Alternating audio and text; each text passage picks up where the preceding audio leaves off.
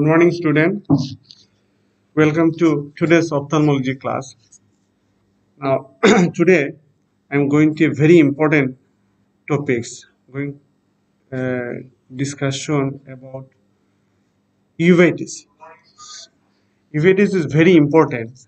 Maximum examiner very choosy about uveitis, even in SAQ, MCQ, and Viva proceeding. So I hope everybody to attend my class and should be attentive. So before going to main topics, that is uveitis, we should know some anatomy of uveitis related. So our eyeball coats. What are the coats of the eyeball? Outer coats, middle vascular, and inner retina or neural layer.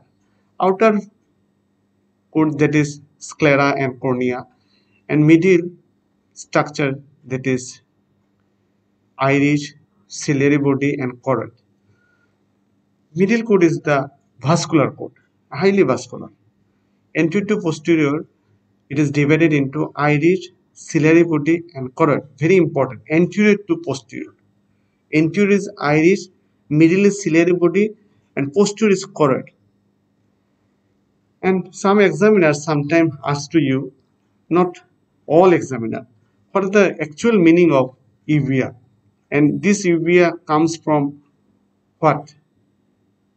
If unluckily question to you, uvea comes from what structure? The answer is uvea is a Greek word, meaning is grapes. Meaning is grapes. These pictures of cross section of the eyeball.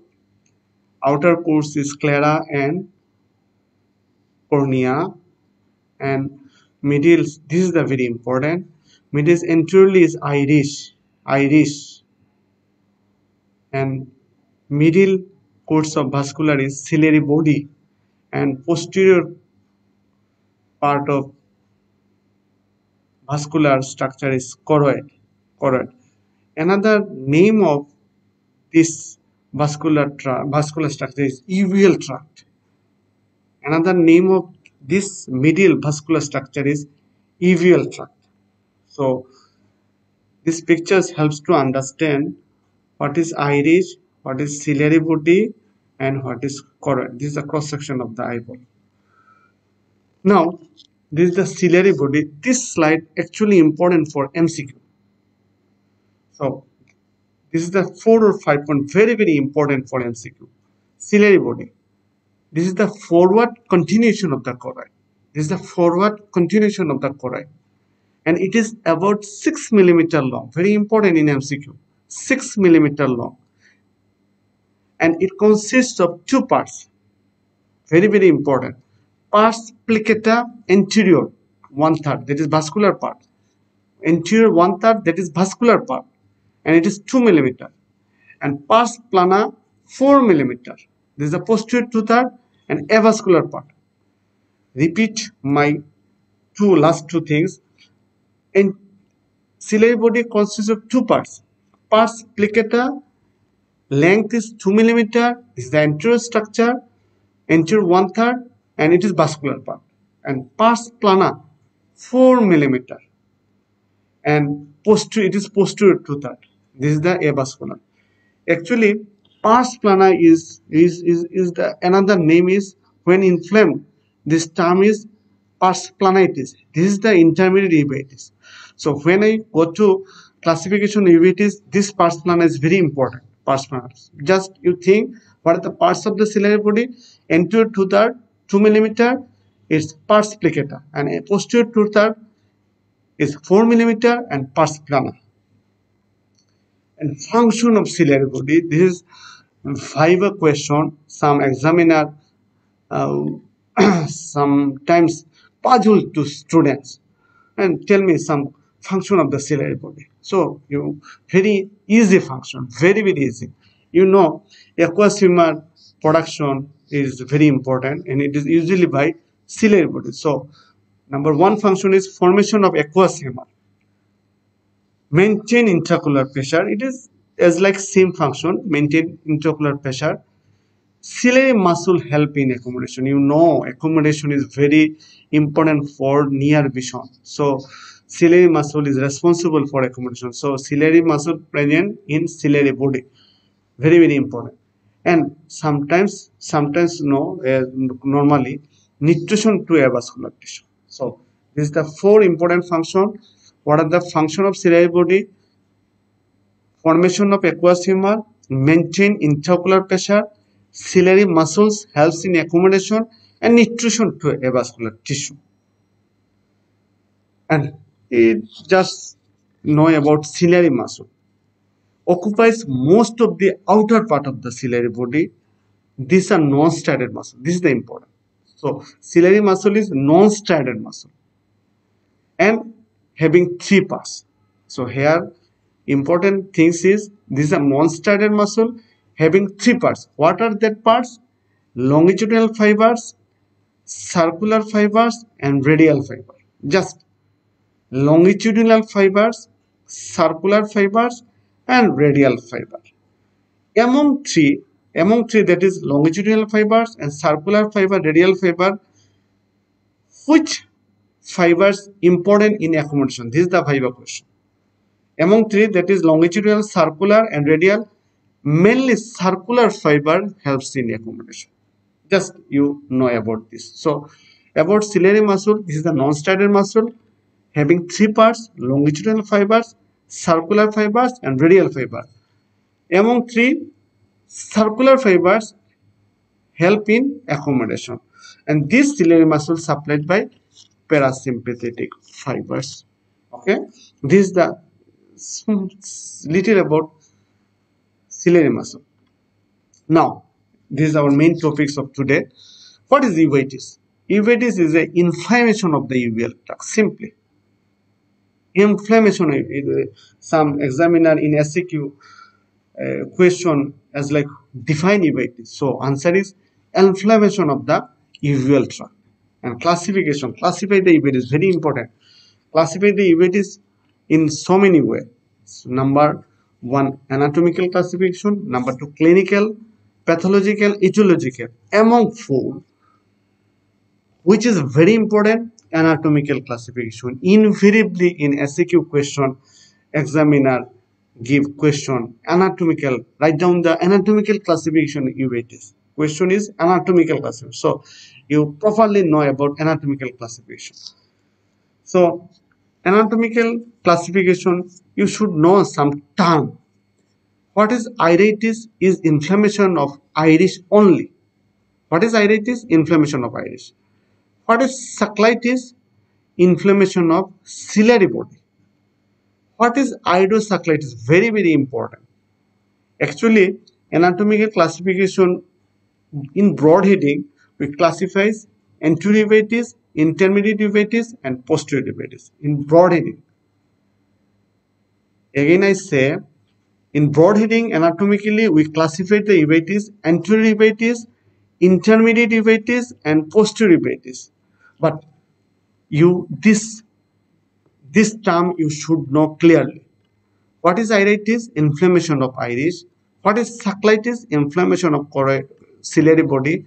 And iridosuccitis. Iridosuccitis, inflammation of iris, also inflammation of anterior 1/3 of the ciliary body, that is pars pliccata. Very important. Sometimes examiner asked you clarified or what do you mean by anterior uveitis? So answer is inflammation of iris and inflammation of anterior 1/3 of the ciliary body, that is pars pliccata. And intermediate uveitis, another term, pars planitis. And what is pars planitis? What is intermediate uveitis? Inflammation of posterior 2/3 of ciliary body, that is pars plana. Inflammation of posterior 2/3 of ciliary body. So before anatomical classification, first slide or second slide show part of the ciliary body. Anterior part of the ciliary body is pars pliccata and posterior part of the ciliary body is pars plana. When inflammation of pars plana, that is the intermediate uveitis, and posterior uveitis inflammation of choroid. Another term is choroiditis. And last term is pain uveitis, that is inflammation of whole uveter. Inflammation of whole uveter. So what is anatomical classification? Maybe intermediate, maybe anterior uveitis, intermediate uveitis, posterior uveitis, and pain uveitis. What is anterior uveitis? Inflammation of iris and anterior one-third of ciliary body. Intermediate uveitis, inflammation of the pars plana. Posterior uveitis, inflammation of the choroid. And pain uveitis, when inflammation of whole uveal tract. Whole. You must write down whole uveal tract. This is the anatomical classification and very important to your SEQ even in viva voce. These pictures help to understand the anatomical classification of uveitis. This is the pictures colors red color, inflammation of iris and inflammation of anterior one-third of the ciliary body. This is the anterior uveitis, or another term is iridocyclitis. This is the intermediate uveitis when inflammation of pars plana, another term is pars planitis. And posterior uveitis is the green color, totally green color, when this is the inflammation of choroid. This is the posterior uveitis. When whole uveal tract is inflamed, term is pain uveitis. I think you understand anatomical classification of uveitis. Now, another way of classification is clinical. Clinical just acute uveitis and chronic uveitis. Actually, it is depends on onset of inflammation. Just acute uveitis, sudden symptomatic onset, and it lasts for 6 weeks or more. And chronic uveitis is insidious, asymptomatic onset, lasts for more than 3 months or even years. And pathological is granulomatous and non-granulomatous. And another important classification is etiological. Etiological, why very important? Because it is important in SCQ and viva voce. Some examiner gives question, classify the etiological classification of uveitis. So answer is like this. What are they? There may be broad-heading, endogenous and exogenous. And under endogenous, there may be idiopathic uveitis, there may be infective uveitis, there may be seronegative uveitis, sympathetic uveitis, and neoplastic uveitis. Infective uveitis is very important. There may be example tuberculosis and syphilis. And exogenous actually there is if there is some trauma or corneal ulcer. Trauma followed by uveitis known as traumatic uveitis. This is the exogenous cause. And following corneal ulcer, if develop uveitis, this is the exogenous cause. So endogenous also important, exogenous also important. So this is the etiological classification. And another some important question, some examiner asks to students in viva voce, tell me some causes of seronegative uveitis, tell me some causes of seropositive uveitis, tell me some causes of infective uveitis. So infective uveitis, example tuberculosis, syphilis, even viral, even fungal. So you just little bit know about what is infective uveitis. Infective may be cause viral, may be cause fungal, and may be cause tuberculosis, may be cause syphilis. And seronegative and seropositive also responsible for etiological endogenous uveitis. So you should know what are the seronegative uveitis. Number 1, ankylosis spondylitis, Ritter's disease, juvenile idiopathic arthritis, psoriatic arthritis, and inflammatory bowel disease. These all are seronegative uveitis cause. Ankylosis spondylitis, Ritter disease, juvenile idiopathic, psoriatic, and inflammatory. Among 5, ankylosis spondylitis is very important because some examiner in SQ question, even in viva voce, there is a scenario, give a scenario to you, like Suppose a patient come to you severe pain in eye, and also give history of low back pain. When low back pain, that means some defects in vertebra in lower vertebra is some defects. So ankylosis spondylitis usually young person is responsible. The ankylosis spondylitis is very, this topic is very choosy of some examiners. So ankylosing spondylitis is very important. This slide is why important, because if examiner sometimes asks you, tell me some seronegative uveitis, causes of seronegative, then this is the causes of seronegative uveitis. And seropositive arthritis also responsible for uveitis. Examples are rheumatoid arthritis and SLA. SLA. Now, alkalosis, little bit know about some alkalosis spondylitis. You know, low back pain, patients complain low back pain. And if history of low back pain and there is a uveitis, here we should exclude the maybe patient causes ankylosis spondylitis. If patient give low back pain and at the same time patients complain uveitis, then we search the cause of uveitis, maybe ankylosis spondylitis. So what are the complaints of ankylosis spondylitis patients? Low back pain and stiffness. Usually young men are responsible. This is the HLA B27 positive, and X-ray. And on that case we give some X-ray. This X-ray shows the bambos pain. So it is sometimes examiner asks to student. Also, this is the table of ophthalmology, but it's actually subject of medicine.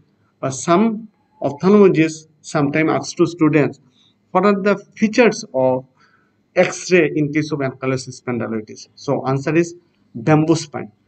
And here we will find in case of eye anterior uveitis. So if patients come to us with anterior uveitis and history of low back pain, we should exclude the cause of ankylosing spondylitis.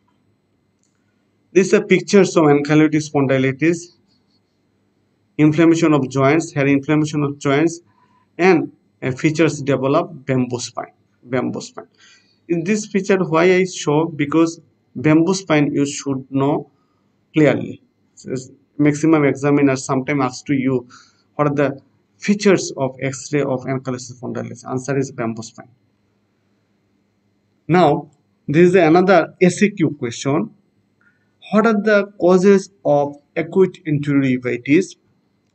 Causes are ankylosing spondylitis, Ritter disease, psoriatic arthritis, inflammatory bowel disease, and post-operative anterior uveitis. This important 5 cause responsible for acute anterior uveitis. If examiner or even in written question, what are the causes of acute anterior uveitis? Answer is this. Now another question sometimes asked to students or even in SAQ question, what are the causes of chronic uveitis? Chronic uveitis is last for 3 months or even year. This is the term is known as chronic uveitis, and causes of chronic uveitis are tuberculosis, rheumatoid arthritis, syphilis, sarcoidosis, Behcet syndrome, and multiple sclerosis. And leprosy also responsible for development of causes of chronic uveitis. So just know about what are the important causes of chronic uveitis. And another SAQ question, what are the causes of granulomatous uveitis? Granulomatous. Pathological classification of uveitis is granulomatous and non-granulomatous. So what are the granulomatous uveitis and cause here? Tuberculosis, no, you know about. Sarcoidosis, syphilis, leprosy.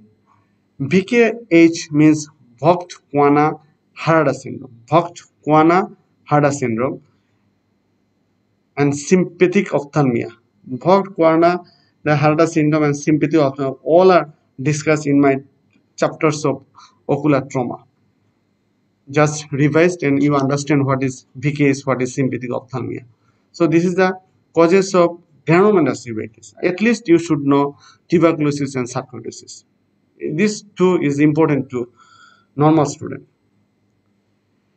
And some examiner in Viva say asks to you, what are the, tell me some systemic history if with systemic history if patients were suffering from uveitis. What are the systemic history of uveitis? Simply. Then you should give history who are suffering from uveitis. What are they?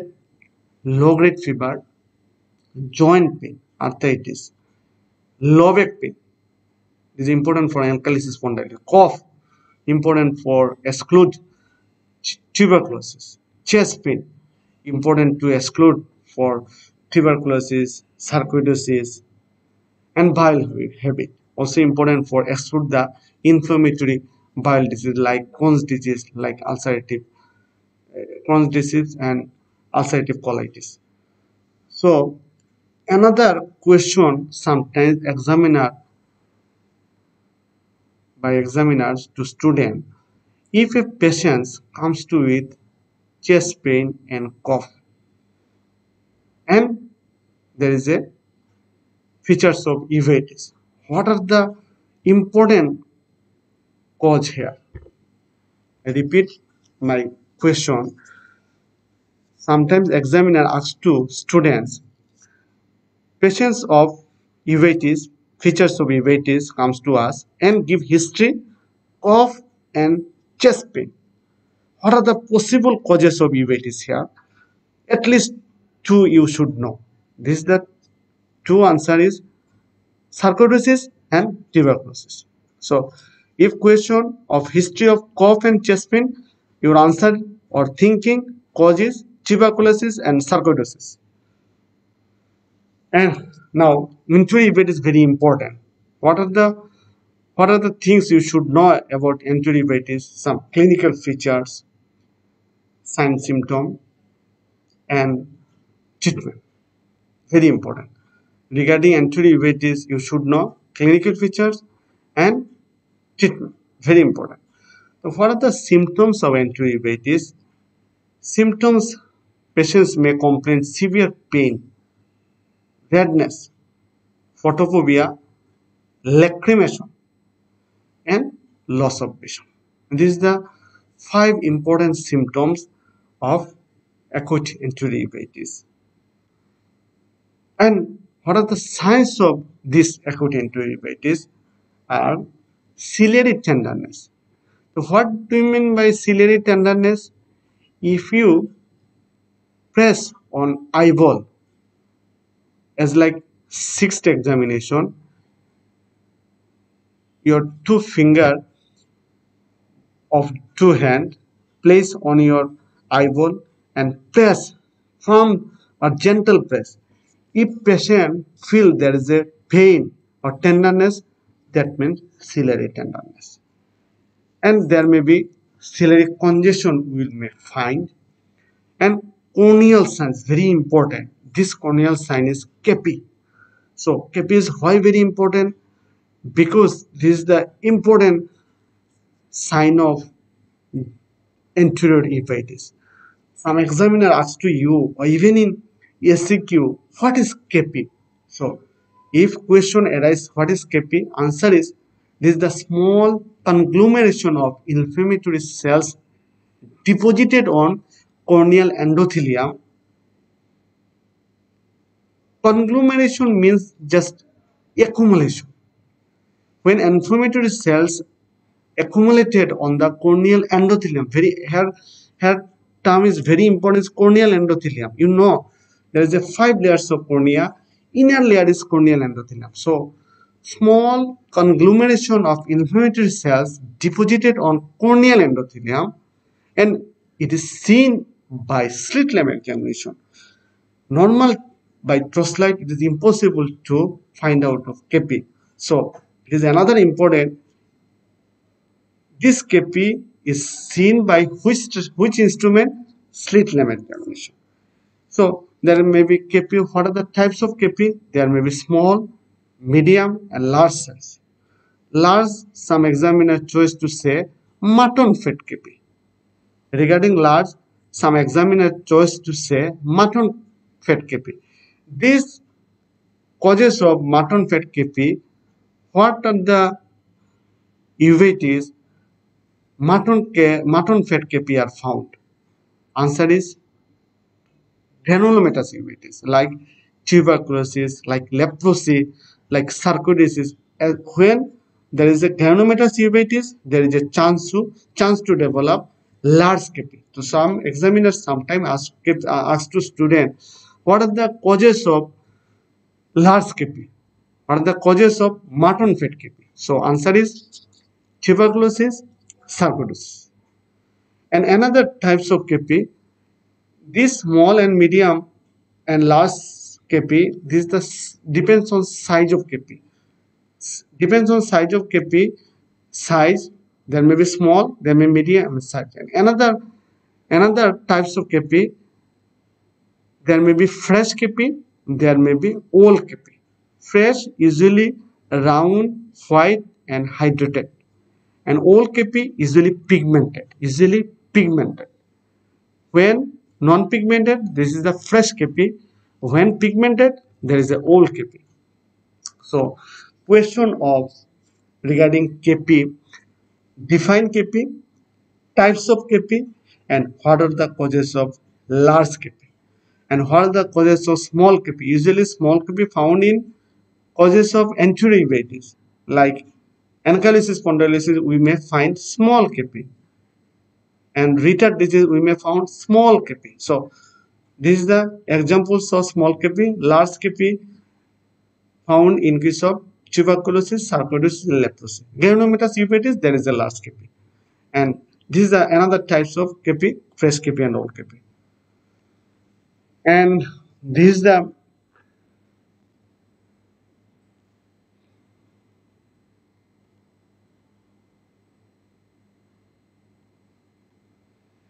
the pictures of cells in aqueous. It is also important of ocular sign of uveitis, and this cell usually possible to see by slit lamp examination. So regarding ocular sign, first ciliary tenderness, ciliary congestion, corneal sign, then anterior chamber sign.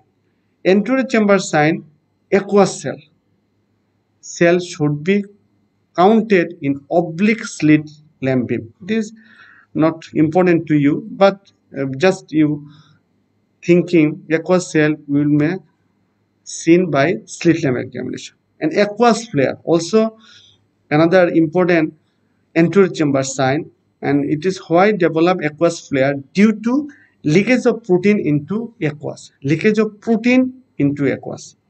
So aqueous chamber sign is aqueous cells and aqueous flare. Both are possible to find out by slit lamp examination. And another important is pupil. Very important. Pupil. What are the features of pupil in acute uveitis? Is small, irregular. A reaction to light is sluggish.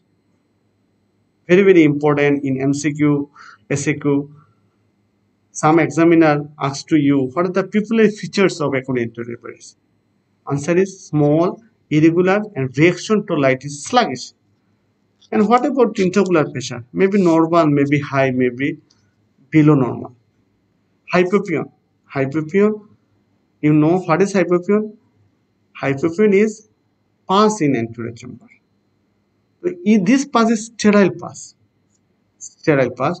And sometimes also found in blood. When blood in anterior chamber, term is hyphema, and not all in hyphema, not found in all acute anterior uveitis, especially herpetic uveitis and traumatic uveitis, you may found hyphema. So first sign is ciliary tenderness, ciliary congestion, corneal sign, KP, aqueous chamber sign, people, intraocular pressure, hypopyon, and hyphema. This is the sign of acute enterodiabetes.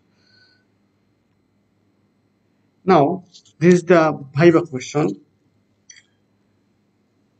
Previous slide, we know what are the features of people acute enterodiabetes. People is small, irregular, and sluggish reaction.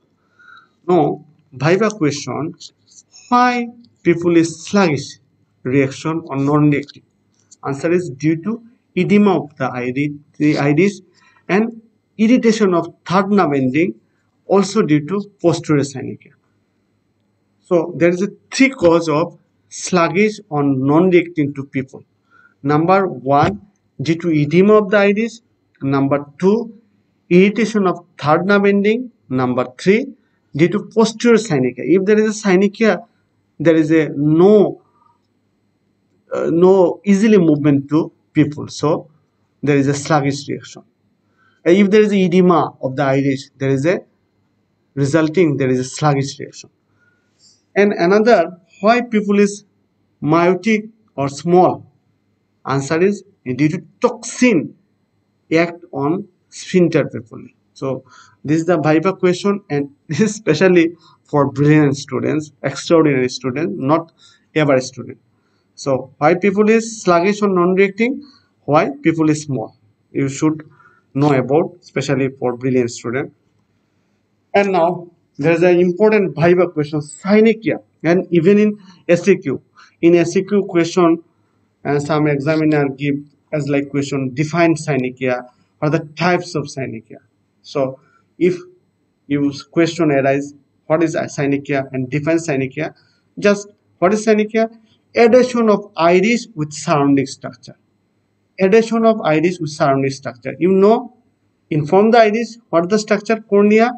Behind the iris, what is the structure? Lens. So adhesion of iris with surrounding. That means in front of iris, that is cornea. When cornea adhered to the cornea, the anterior synechia, and when adhesion of iris with lens, this is the posterior synechia. So simply we classify the synechia, anterior synechia and posterior synechia. So define synechia, adhesion of iris with surrounding structure. Classify the synechia, anterior synechia and posterior synechia. Again, posterior synechia divided into segmental posterior synechia, annular synechia, and total posterior synechia. Classify the synechia, anterior synechia, posterior synechia. And posterior synechia again divided into segmental posterior synechia, annular synechia, and total posterior synechia. Now, what is anterior synechia? Adhesion of iris with corneal endothelium. What is posterior synechia? Adhesion of iris with lens. Now, there is a special term, irregular or festoon people. Irregular or festoon people. This is a festoon mean there is some billboard, there is a pictures of festoon. In this way, we say festoon people. You know, in acute enterodiabetes, usually patient develop synechia. For breakdown of synechia, we will give atropine. What are the function of atropine? Atropine helps to breakdown of synechia. So if synechia is tight, there is impossible of breakdown of all synechia. Some are break, some are non-break, or some are attached, some are non-attached. In this way, there is a development of irregular dilatation, and it is usually occurs due to atrophy of enterodiabetes of synechia and looks like a festoon people. These are the pictures of posterior synechia. What is posterior synechia? When iris adhered to the or adhesion of iris with lens. This is a posterior synechia. This is the festoon people. Again, I said to you, what is festoon people? There is a uveitis, there is a synechia. There is a total synechia or annular synechia. You will give atropine. After atropine, some part is detached, some part is non-detached. If detached or non-detached looks like a festoon, in this way we say is the festoon people and easily occurs due to atropine. And these are the types of posterior synechia. Segmental posterior synechia just refers to adhesion of iris to the lens at some points. Segmental, not all structure of iris is involved.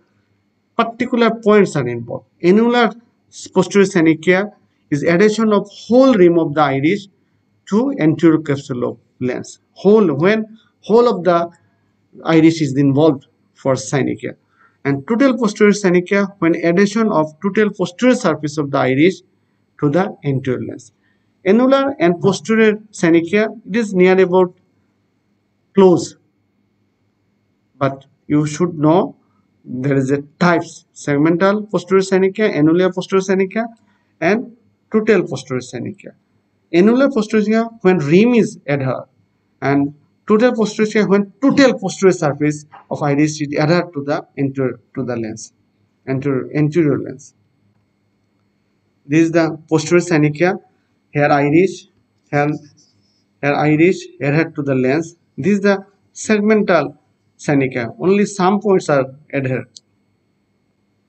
This is the total synechia. And now, very important for written question, what are the complications of uveitis? What are the complications of uveitis?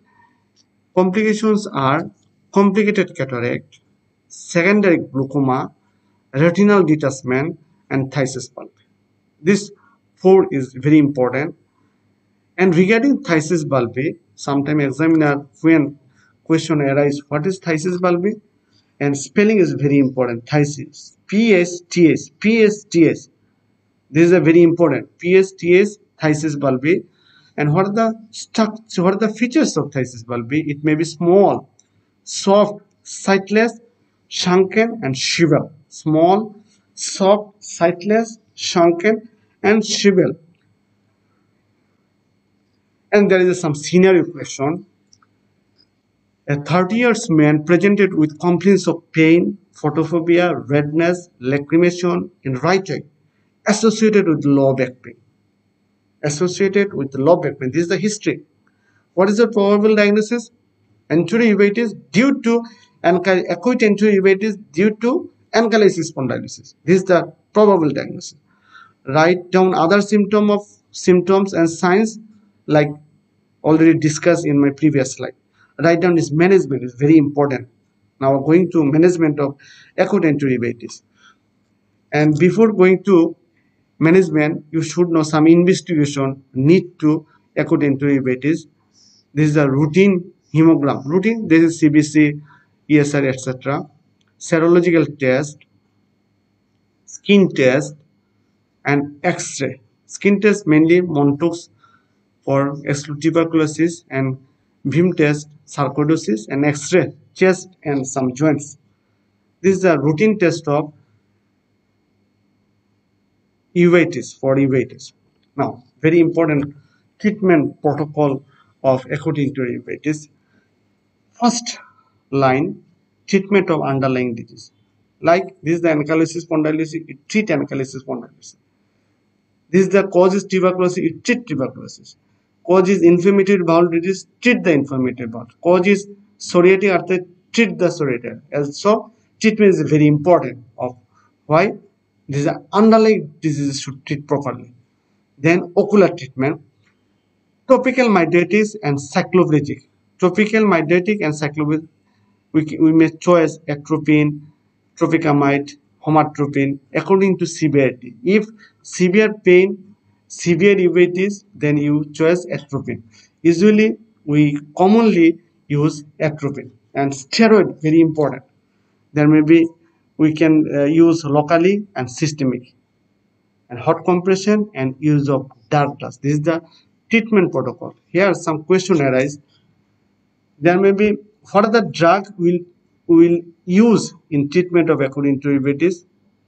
There may be mydriatic, there may be steroid. These two drugs is important. Among two, which is the key drug for treatment of uveitis? The key drug is steroid. Why steroid is key drug? Because here is the inflammation. So steroid is a key drug. Why it is important? Because some examiner asks to you what is the key drug of uveitis. Answer is steroid. Now, topical mydritis, atropine, homatropine, topicamide. Usually we will choose atropine. And another question, role of atropine in acute uveitis. Role to relieve pain, very important, to prevent formation of posterior synechiae and to breakdown of recently formed synechiae. So, role of acute uveitis by atropine is very important. Relieve pain, prevent the formation of posterior synechiae, and to break down recently formed synechiae. And another important term is refractory uveitis. Refractory uveitis, when uveitis is not cured with conventional therapy, that is steroid, known as recalcitrant or refractory uveitis. When uveitis is not cured with conventional therapy, known as recalcitrant or refractory uveitis. Treatment of refractory uveitis are cyclosporine, azathioprine, and methotrexate. This is the metabolitic agent. It is a you normally not use. If refractory uveitis, then we will choose this like drug: cyclosporine, azathioprine, methotrexate. Some examiner sometimes asks to you, you say refractory uveitis not cured with steroid. Now, what are the treatment for refractory uveitis? Answer is cyclosporine, azathioprine, and methotrexate. And another important slide, what are the common ophthalmic topical steroids? What are the steroids usually we use in ophthalmic pictures? Are dexamethasone, prednisolone, betamethasone, fluoromethanol, and loperamide. Among five, low potency steroid is which? Fluoromethanol and loperamide. Some examiner asks to some students, tell me some low potency steroid. Low potency steroid, why it is better? Because it causes less adverse effect. You know, if you continue the topical steroid, what happen? Intraocular pressure may be raised. So some examiner choice low potency steroid. The low potency steroid is best because it is not raise the intraocular pressure. Ocular indications of steroid. When we will use steroid, what are the ophthalmic practice of steroid? Steroid, you know, in case of uveitis, we use. Other than uveitis, there is some condition we use steroid. What are that? Blepharitis, allergic conjunctivitis, usually low potency steroid used. And after ocular surgery, systemic ophthalmia, optic neuritis, episcleritis, scleritis.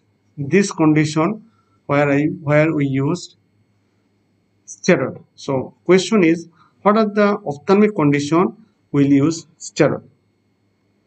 And complication of systemic steroid is important because some examiner asked in Viva Pussy what are the complication of systemic steroid.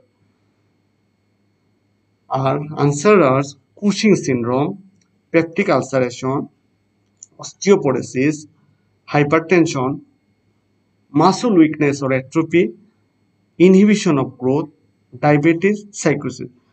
I think everybody know this is the medicine question, but some ophthalmologists choosy about this question. And complication of topical. Topically, what complication? Ocular side effect, what are they? If you continue steroid, what are the ocular side effects? Raised IOP.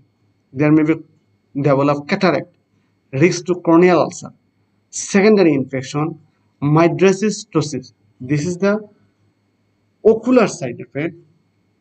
What are they? Raised IOP, cataract, risk to corneal ulcer, secondary infection, and mydriasis and ptosis. Raised IOP, also termed is secondary glaucoma, especially steroid-induced glaucoma. So this topic is already discussed in my glaucoma class. I think no need. How steroid increase the intraocular pressure, and in uveitis you should. This is up to you. Thank you. Stay safely.